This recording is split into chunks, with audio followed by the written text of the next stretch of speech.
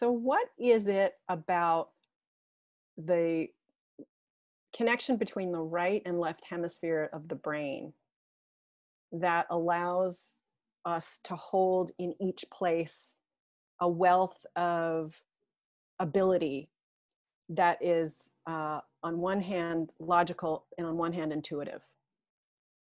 Exactly what you said. I don't know how to describe what it is, but at least that's how we've learned it, right? We've learned that one side of the brain focuses on one area of our lives and the other side focuses on the other. I think in real life, again, we can't look inside our brains and see what's happening, but we can feel a difference. I can feel when I wake up and I'm in that very analytical, logical place, and that feels good sometimes. But then sometimes it's just sort of like we need to shake it up, right? We talk about moving our body and how that changes our emotions, right? Just to move your body. If you're stuck in an emotion, one of the best things that you can do is to actually move. I was actually on a pom squad when I was in high school. We had to do high kicks. And I remember my kicks weren't so high. I was kind of new on the squad and they were like, no, you got to work on your kicks. And my kicks were kind of low. And I remember the teacher was like, look up. She was like, look up. And she said, the body follows the head.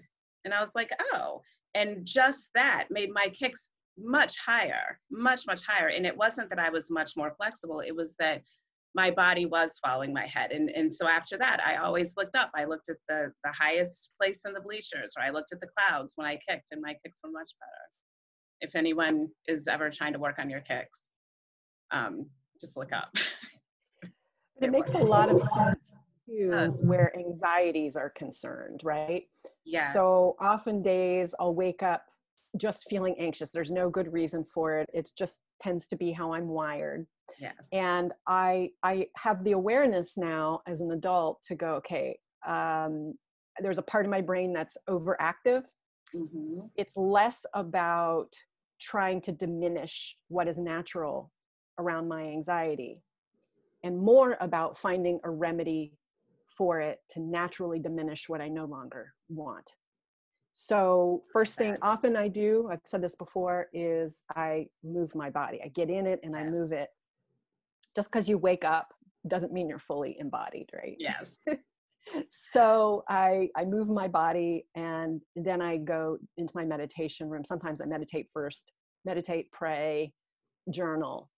So that I have some other foundation for myself moving forward in my day than the abiding anxiety that tends to be there in the background. And I have found that I've been able to rewire that part of my brain with these other practices and habits that I now look forward to.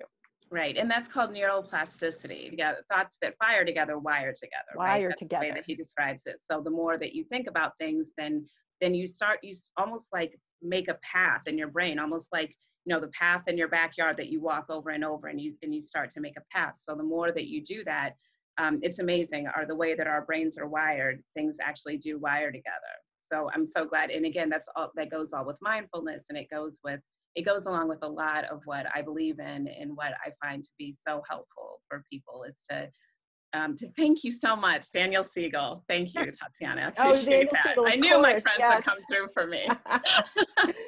Yes. Yes, Daniel Siegel. He's amazing and has a lot of really great information about that. But yeah, anxiety, I like to be friends with anxiety, right? Like anxiety, we can actually be friends with. And I think if we can change the way that we experience anxiety and the way that we label it and the way that we think of it as like bad anxiety, it's like, no, it's like, oh yeah, one more of my feelings. Come here, anxiety, have a seat. Tell me what it is that you need to tell me.